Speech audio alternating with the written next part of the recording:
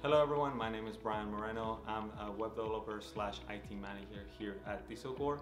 DieselCore is a small core company based in Houston, Texas that deals with the diesel automotive industry.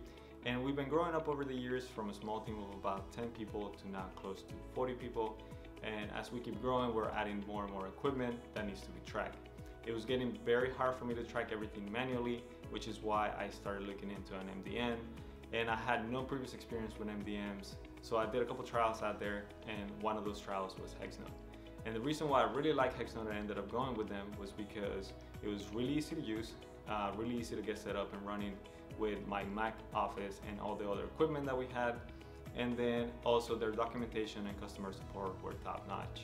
Every time I had a question or I had a problem with the system, they were very quick to get back to me and give me a solution and help me fix that problem, which I really appreciated.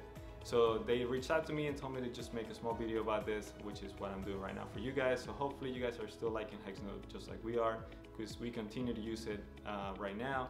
Thank you guys.